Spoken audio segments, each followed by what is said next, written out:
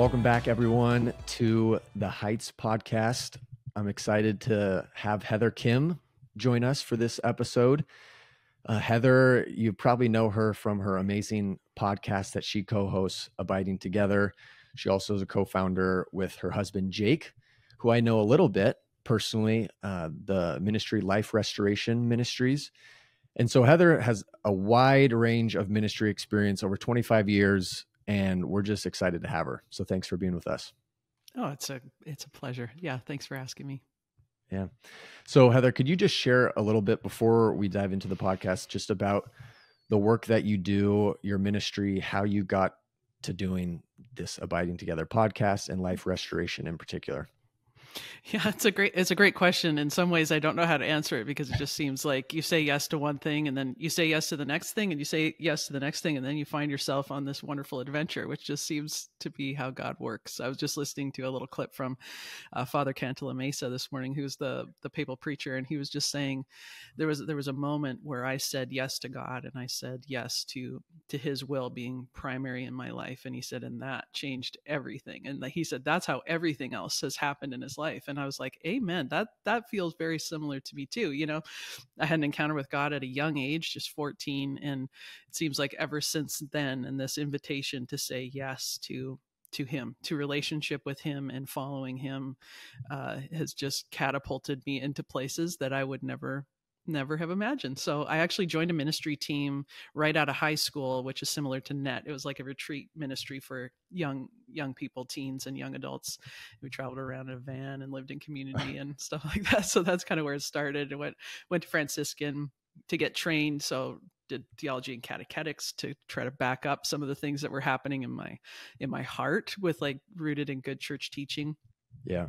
And then from there, you know, got involved in youth ministry for a while, was speaking, but then I had kids and I was just sort of like raising kids like for a long time and just sort of here and there doing what I could in the diocese, supporting the Archbishop and various things. And then we had a lot of friends in ministry. And so one guy, his name was Gene Montrestelli. He was like into podcasts way early on. He's just a genius in all of that. And he asked me one day, he was like, what would you think about doing a podcast? And I was like, what? Like, it just caught me so off guard. And I was like, no, like I would not do that. Like, I'm a pretty shy person when it comes to things like that.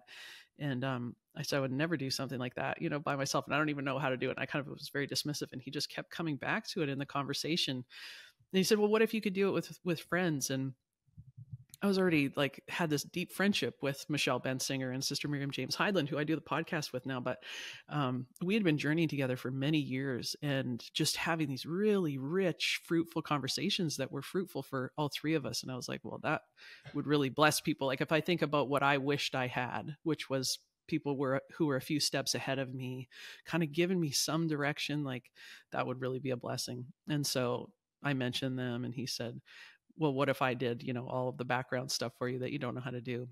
And then you'd be faced with the real reason why you're saying no to me right now. And I was like, oh, like he just sort of like tagged me with my, I think in some ways, like I was scared. Like, I think underneath it, there was like a fear of like, I don't know how to do this. How do I use my voice like that? Like, I don't really know. So I had a conversation with the girls. I said, I think we should pray about this. And one thing leads to another. So we end up saying yes. And that's what I meant. Like, you just say one little yes. We're like, yes, Lord, we're open to whatever you want to do, which honestly, I had no idea what would happen. And I just thought, oh, this will just be a little thing. We'll hop on some microphones. Like we just have our normal conversations.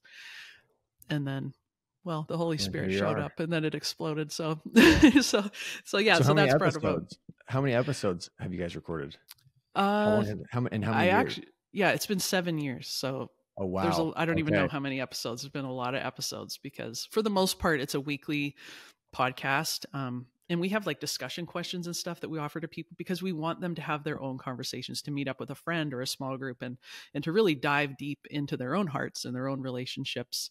But yeah, we've taken breaks in the summer and for a while we just took a pause, but yeah, that's been going on. And then I also speak at conferences, do a lot of women's events.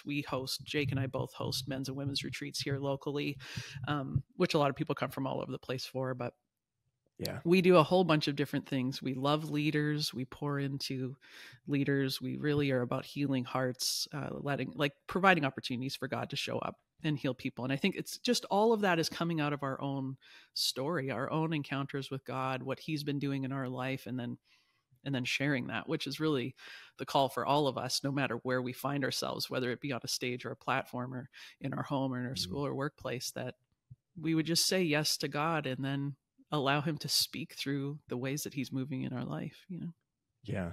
So you've written a book, couple book, how many books? One, two, Two books. two books. Two. You're a speaker, podcaster. Was this natural to you? Or was it like, oh my gosh, I feel called to all of this. It's not natural to me, but I'm going to just trust in God. Or has it just been a natural fruit, out of that encounter? Yeah. I mean, it's been a fruit in that it just sort of has happened. Like some people will say to me, oh, I want to be like a Catholic speaker. Like, how do I do that? And I was like, first of all, if you want to be a Catholic speaker, you probably shouldn't be, but just because what's involved, it's a lot. Like you have to be willing to go through the fire and the pressing and the real journeying deep with God to have something to say, and that's constantly the question. We could all get up and share a whole bunch of things, but if the Holy Spirit isn't on it, if it's not coming from an authentic place of real conversion and encounter with Jesus, then I don't think there's any point in saying it. So yeah, I mean, it has been a fruit, but at the same time, like I said, I was a pretty shy person. I was paralyzingly shy when I was younger. And I took a acting class when I was in high school, and that alone, I think, was God. Like even in the natural things, I think he was moving, because what I received there, one, the teacher was fantastic and he really loved us well. And that's what kind of captivated me at first, was the relationship. But he taught me things of how to be able to deal with this shy side that kept sort of like clamping my voice down. And I look back now, it's only through looking back that you go, wow, Lord, you really work all things for good. You really do. You take all the things, all the little yeses. When we say yes to you, you start moving in our life in imperceptible ways to lead us into where you're calling us to be. So yeah, it's a fruit of all of those things. And I'm grateful to be able to see God move in this way. Really, it's a privilege. Yeah. Well, thank you for just your yes. I mean, over 25 years of really following the Lord is beautiful. I mean, I've just in my own life, the past couple of years, different trials or challenges, I'm sure you've had it as well, where it's like, Lord, why am I following you? Like you've abandoned me. I feel like you've abandoned me, but just thank you for your yes, stay in the course with him. So I'm really excited in this podcast, everyone. We're going to be talking about particularly youth, Gen Z struggles they're dealing with, but also, parents raising kids in today's cultural climate. And I'm just excited to hear from Heather, because she has over 25 years of walking with people, youth and parents, and journeying of healing and freedom, encounter. So Heather, what you're seeing through your own travels, your own work, what would you say is something, a unique struggle maybe that youth today are dealing with compared to, say, when you were a youth? Or maybe you see some similarities and just different fruits that come out of that particular wound. But yeah, what would you say in general that young people, you might even include someone like me who's 28, young adult, what do you see as kind of an underlying or wound or struggle that you're just seeing repeated? Yeah, I must say, I do have 3 kids of my own. So just, I have some experience in this category as well, just on a personal level. My youngest just graduated from high school and is starting at Franciscan. And then I have a 21-year-old and a 19-year-old. So they're all kind of in the mix right now. But I think a lot of the wounds that we see are similar to how they've always been. I think that's part of understanding us as human beings, is that if we look back at the garden, scripture, I think, helps explain our life. So I'm in scripture all the time. But if we go back to the garden, we initially see God's plan was that we would be in deep relationship with him. That's what we're made for. When it says, we're made in the image and likeness of God, he's a God of relationship. He's a trinity of persons. They have relationship with each other. And if that's the image that we're made in, like that's where we will receive the most life, is in relationship with him and with others. And when there was a break in the relationship, what we see there is that the enemy came in and started whispering lies and suggestions to Adam and Eve to have them question the heart of God. So for the first time, they start to go like, is God really good? Like, does he really want the best things for me? Maybe there's another way. Maybe there's another thing to receive, like goodness in life and all of that. And as we know, they go against God's plan and everything unravels. And we see the destruction and the fruit of that all throughout Scripture. But that too is happening in our own hearts. So there's this mini version of that that's very personal to each of us. We were made in God's image and likeness, you and me, on a personal level. God wants to be in intimate union with us. But the enemy likes to whisper suggestions to us that cause us to question the heart of God. And in turn, there's a lot of other things that we go to other than him, other voices that we're listening to that land us in places where we end up being very far from God and honestly deeply wounded, fractured within ourselves. So where God wants unity, suddenly we're experiencing all kinds of fracturing within ourselves. And that's what hurts so much, you know? That's where it hurts. So painful for us in the places where we haven't been loved well, where people have rejected us, where we've been abandoned. And so in that sense, I think we're all coming from a same place. And it's important to know that the human condition is that we suffer from this fracturing with God every time we turn to other things and look to other voices to tell us who we are.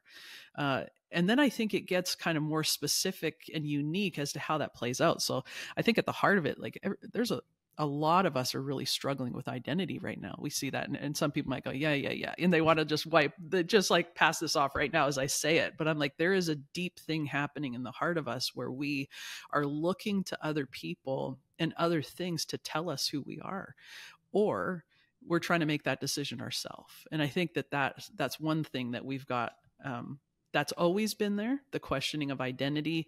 That was like when I was a kid, you know, there's all kinds of things in there, but I think right now it's under specific assault and it's playing out in very dramatic and painful ways for people.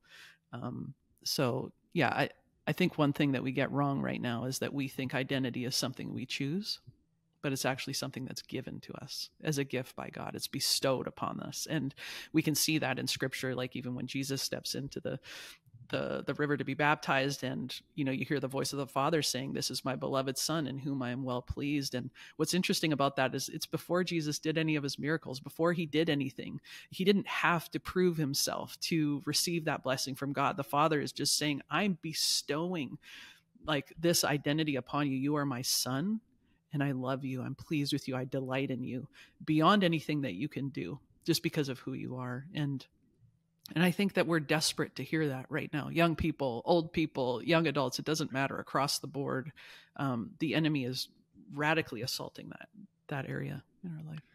Yeah. Do you think it's the opposite right now? What's going on is like, hey, you need to like get your act together, or you need to perform, or you need to do this, and then you'll be lovable, or then you'll be enough.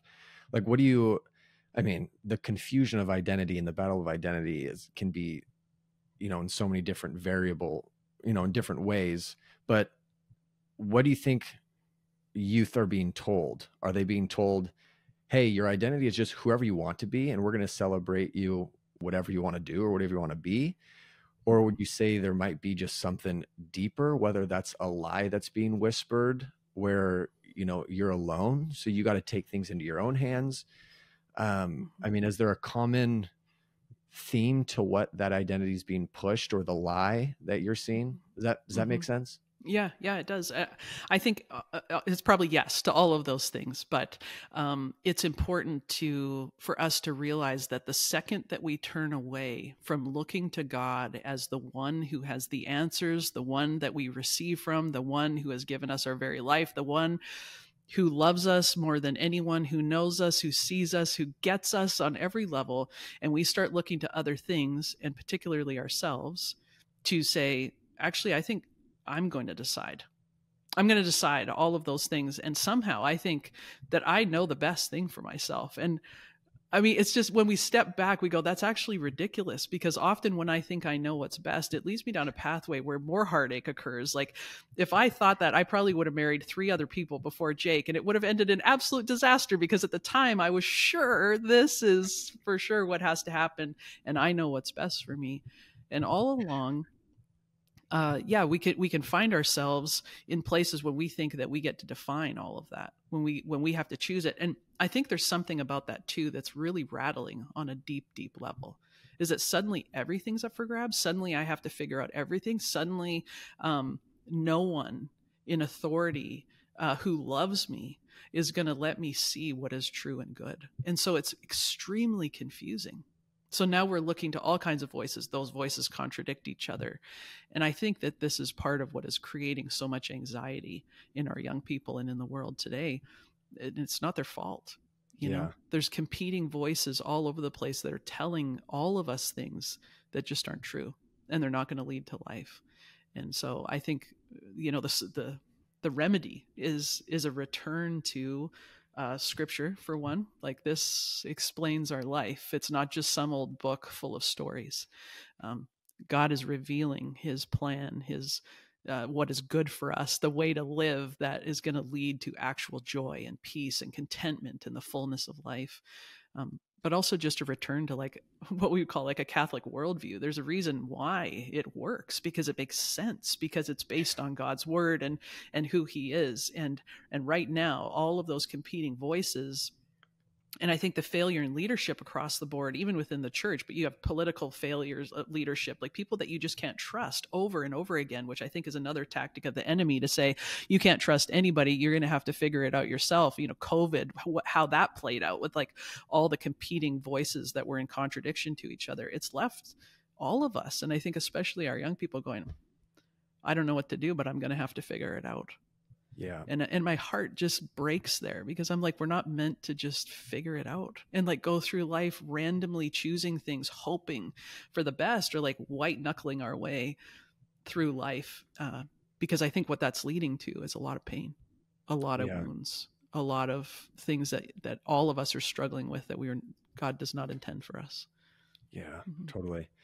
Do you, as you're just talking, I'm reminded of something, Dr. Mary Hassan. Do you know who she is? She founded Person and Identity Project. She's kind of one of the leading experts in the church, going around educating bishops on just the LGBTQ movement and the church's response. But I one time asked her, like, hey, what's all this rooted in? Like what's, I want to know like where this came from exactly. And, you know, you can talk about different philosophies or anthropologies and she just said, you know, the Enlightenment and the rejection of God, because with, you know, as John Paul II says, without God, the creature grows unintelligible. And I think, you know, we've heard a lot in the church, and just like we're in a post-Christian era and time where a lot of people are rejecting God. And in turn, we don't know who we are, you know, and our identity, like, well, it's just up for grabs. But what's the fruit of that? Well, we're seeing the fruit of that. You know, it's the breakdown of the family, greater loneliness or depression. You know, what would you say to parents who, you know, are wanting to be faithful, you know, wanting to follow the Lord, have the biblical worldview, but also to teach and educate and form their own kids, but they see maybe their kids being pulled by what the world is telling them about who they are, or what their fulfillment, or what they should do with their life. Maybe you've experienced this your own self as a parent. I mean, unless your kids are perfect, I don't know, are they perfect? But they're the best. Let me just, I'll just say that. Yeah, the best. Not perfect. They could be perfect, and maybe you're wrong. But maybe just even in your own experience of ways that you've seen maybe your kids being pulled by different ideas or lies. You know, how is all of this impacting, you know, parents, you know, in particular? I mean, I assume that it's just hard and brutal. And that's why you have some parents that just throw in the towel and say, I give up. I'm not going to have kids in today's culture. So what are you seeing in your own ministry from parents? Yeah, a couple things. First of all, I think that parents underestimate their role. And I think right now, because of those competing voices I was talking about, parents have really questioned whether or not they know what is good for their kids. So they keep going to other experts. Now, I go to counseling. I go to other people who can speak into my life. So I'm not saying don't do that. But along the way, I think for many parents, there's actually been an abdication of their role that God has given them in their authority as parents, their God-given authority to be able to have wisdom, like the gifts of the Spirit being active in their life, to have wisdom and discernment and counsel and all of those things to be able to navigate their own children. These are gifts given to us by God. And although we may need other people and support and help, I think what is happening a lot right now is that parents are looking to so many other sources that they actually have abdicated their own God-given authority in raising their children and speaking life there. And there's some basic things that I think parents can do. One is we need to reflect on what are the messages that we want our kids to know. So my husband Jake's a counselor. We think about this stuff probably way too much more than other people. So from a very young age, for our kids, we wanted them to know certain things that were important, that were essential, like you're loved. We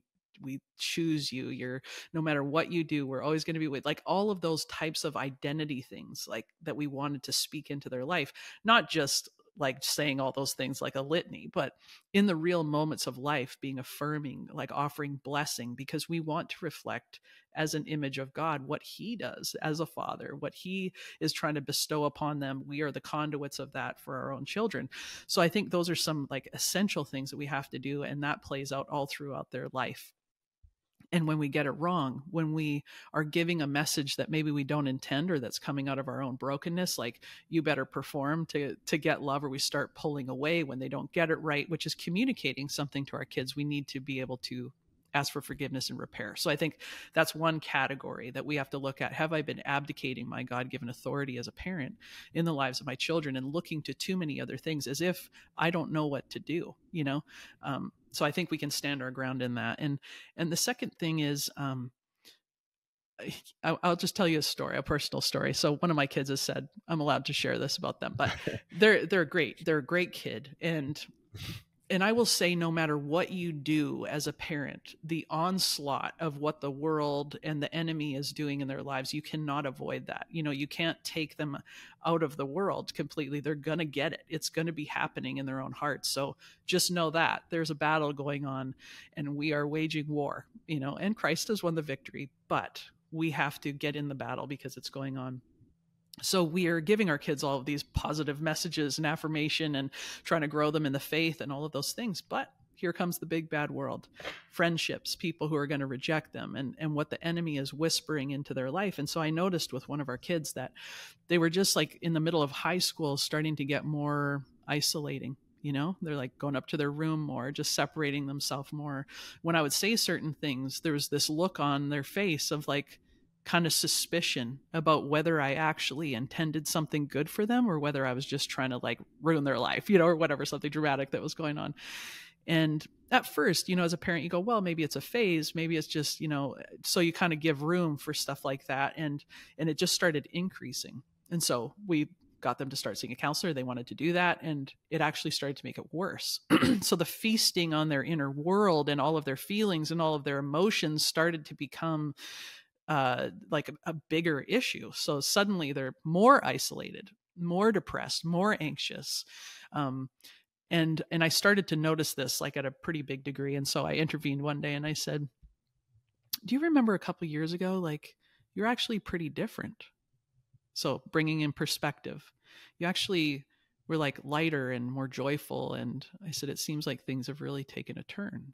And they looked at me with that suspicion of like, you don't know what you're talking about. You don't know me, and I remember that attitude myself as a teenager. So we get that. And anyway, it sent them on this journey where they were like, I actually went upstairs. They told me later, like I went upstairs and grabbed my old journals to prove you wrong. And what I found in there was that you were right. And they came downstairs later. And this had been over the course of 2 years. So this isn't just like, oh, this happened over a couple of days. Like there's wrenching things happening in the hearts as a parent and for the child too. And so you're praying, you're advocating, you're asking the Holy Spirit to come. You're trying to put them in situations where they can encounter God. And there's just like no breakthrough. And it's like, be persistent, parents. Don't give up when you are in a fight for your kid's heart, because the enemy's not going to give up. That's for sure. So we can't give up. Anyway, they came downstairs one night with the journal in hand and just said, so I went up there, to find my journal and prove you wrong. And And I read back it to who I was, and you were right. I was just, there was so much more joy, and I was positive and all this stuff, and that's just not there anymore. And I also wrote to myself in my old journal, to my future self. And they started to read to me what they wrote. And it was like, don't forget, that God loves you. Don't forget. And I know that right now you're struggling in this and this. It's almost like they were like, had this prophetic voice into their future self. And they sat there looking at me, and my eyes are welling up with tears, and their eyes are welling up with tears. And it was so clear that Jesus was in the room. And they were like, I can see it. I have not been myself. And I said, Christ the light is here. And they said, I know. Yeah, like this is a 16-year-old, right? Like having this conversation. And so as we've unpacked that over the last several months, what we've sort of identified is it was like they were living in the upside down, like that show Stranger Things, where there's this upside down world where it's full of darkness. It's hard to breathe in there, where life is being sucked out of them. And my child was just describing that experience. They were like, when I actually came out of it, it's like I could breathe again. Like I had just popped out of this darkened world where everything that I was looking at was like with this negative lens of like, everybody's out to hurt me. Like I need to protect myself. I want to be seen. And simultaneously, I don't want anybody to notice me. Like I'm terrified when I walk into situations. And they were just, all of this is whirling around in their inner world. And it was just full of lies and deception from the enemy. And they didn't know how to stand on their own 2 feet. And so we've been talking about what does it look like to now fight for real life and real living, and it's like we have to get into scripture. I don't care if you're 14, 12, 80, it doesn't matter how old you are. Like this is God's word. He will speak to you wherever you are, and he wants to speak to us. But I think arming ourselves with the truth is of absolute necessity right now in the world that is full of lies and deception. And it's ultimately very, very confusing. And the focus on our opinions and our feelings and having that be almost like the God in our life that's driving everything, how I feel in one moment or one day, dictating then my actions throughout my entire life. I think that's a massive deception from the enemy. And it's not leading to good things. I think if we all zoom out, if any young person is honest and they zoom out of their life, they could say, it's not going great. Yeah. I don't feel happy. I feel really nervous. I feel unsettled. I don't know if I'm loved. I'm questioning who I am on like a very deep level. And I just want to say, like, it doesn't have to be this way. This is not how you were meant to live. This is not God's plan or desire for you. And he wants to draw close to each of us and breathe his life into us and set us free. It's like we're in a cage, like we're in the upside down, and we don't know how to get out. And Jesus is the way. He is the way out. He is the freedom. He breaks the chains. He's the way maker. I know there's a song about this, but it's because it's true. Like all of those things are actually true. It's not just a story. Yeah. I mean, what would be your advice for like a youth who might be listening to this? They're in high school. Like, would you say first thing, like dive into scripture? Like you need to be reading the word of God. You need to be praying, because I think, why would a youth feel lonely or not enough? Like, would you say really it's at home, like that, the parents and just the breakdown of the family? Is it media? Is it at their school? Just the culture in general, just all across the board? What would you say to a youth who they feel like they're in the dark? They don't know why, maybe due to their sin or other people's sin, but maybe they just don't know. And they feel like they're confused, and they want to follow Christ. What would you say to them in the midst of their pain? Mm-hmm. Yeah, in the midst of their pain, what I want to say is you're not alone. You're not. Like that is one lie. There is an enemy who is lying to you. That's one thing that we're going to have to wake up to. There is an enemy that's lying to you. And more importantly than that, there is a God who deeply loves you, and he sees you. He made you. He wants to be in relationship with you, and he's real. The Jesus who walked the earth 2,000 years ago is real. He's still doing miracles now. He's drawing close to people now, and he can give you power that you don't have on your own. And this is what the Christian life is. If you're a baptized Christian, if you go to mass, whatever, Jesus is saying, I want to put my very life in you so that you can do things through my power that you can't do on your own. And that's when amazing things start to happen. So I would say it starts with, just will you open your heart to Jesus? Like in the quiet of your own heart and mind, like in your bedroom at night when no one else is there, like, will you go to him with some of those questions? And it could be as simple as, Jesus, will you come into my heart and will you bring your light? That's one prayer that I would say, ask him to bring his light and his truth. And even if that's the only prayer that you pray every day for a long time and have a heart to receive it, I think things will begin to change. Secondly, you can Google like a few questions on what is scriptures on God's love, or, scriptures on peace and anxiety, or anything that is happening in your world. Just use Google to your benefit, and it will give you scriptures that you can begin to sort of like read through and go, okay, like this is actually God talking to me. He's not just saying it to like the universe. It's personal. So I'd say that I think we need community. We need friends and people, not just any kind of friends, but friends who want the same thing, like who want to live a different life, who are willing to start taking steps to follow the gospel. So I think that's a simple starting point. I don't think it needs to be too complicated. There's a whole bunch of other things you can do, but I think it starts with an open heart and inviting Jesus there, right where we need him. Mm-hmm. Yeah, I think I'm just reflecting on my own experience as you're talking to me and my journey, particularly in like college, a little bit in high school, but like it takes courage to get down on your knees and actually open your heart. Like it takes a lot of courage. You might not feel like it at all.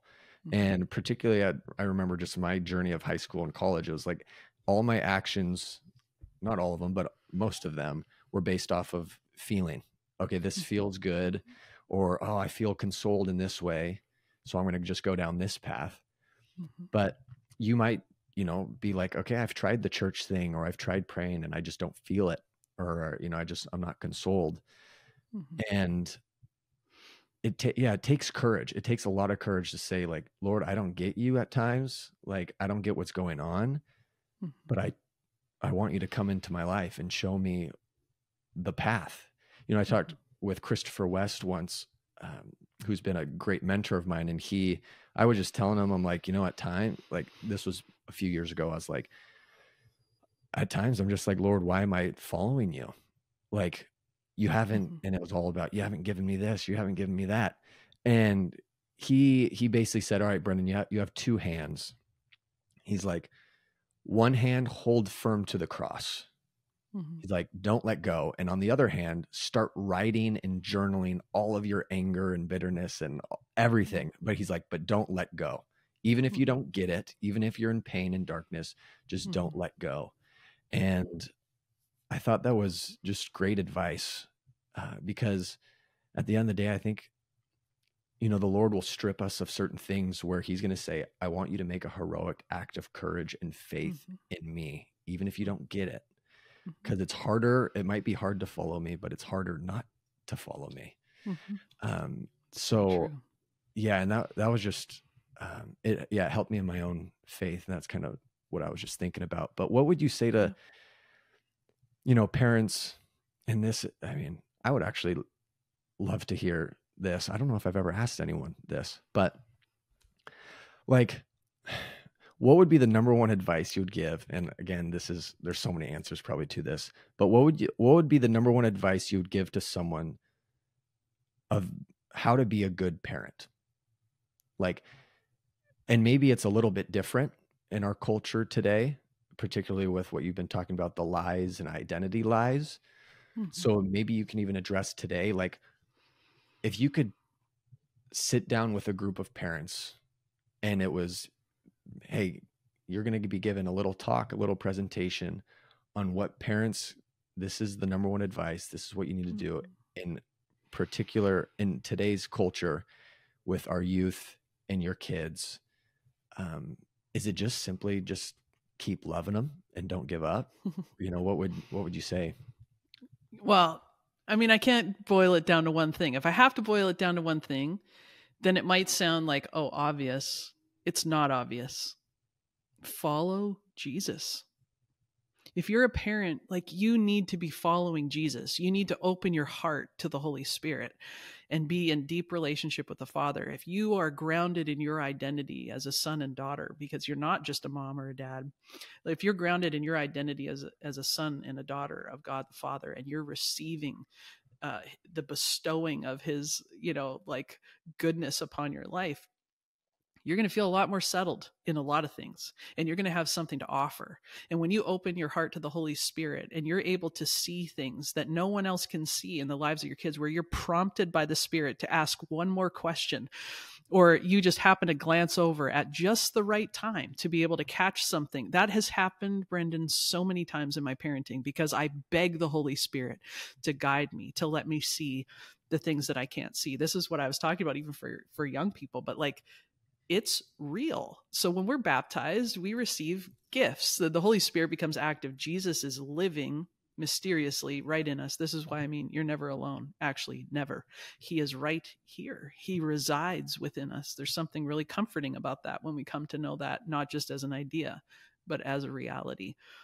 So I would say following Jesus, being open to the Spirit, it's beyond showing up at church and doing all the right things. It's beyond like knowing the rules and trying to modify our behavior and then modify our kids' behavior. It's not about that. The behavior will follow a heart that has encountered Jesus out of love for him, will want to start changing and doing things. So yes, we need rules, and yes, we need boundaries and all of that stuff, but that can't be the end. Not at all. Nor necessarily do I think it's always the starting point. It should always be about relationship. And from that place, we will be able to know, how does God love in this situation? What would Jesus do? I'm wearing this stupid bracelet because it's totally old school WWJD. I'm like, I actually don't think we're asking that question very much anymore. It's more, what will I do? What will the experts say to do? But really it is, what would Jesus do in this situation? Would he, correct, or would he just be present and love and be merciful here? Those questions have to be asked, like, in every moment of parenting. And then I think on other levels, it's like, we need other parents who are in the same boat, who are really trying to be good parents. We need support. We also need to sit at each other's feet, receive wisdom, to be able to know how to navigate all of these things. There's 100 other things that I think can make us good parents. But at the heart of it, I think relationship with Jesus for real, not just checking the boxes and doing all the Catholic or Christian things. Yeah. Mm-hmm. I wasn't planning on getting into this, and feel free to, if you don't want to talk about it, but I remember, because I wanted, or, I hope you do share it, because it's one of the most powerful stories that I heard at a talk that you gave at Seek a couple years ago. And this just gives, it shows I think this story, if you don't mind sharing it, shows the reality of the power of the Holy Spirit in one's life if we open up heroically and courageously to him, to surrender to him, to invite him into our lives, to say, I will follow you. And it was a story about your dad, who was miraculously healed.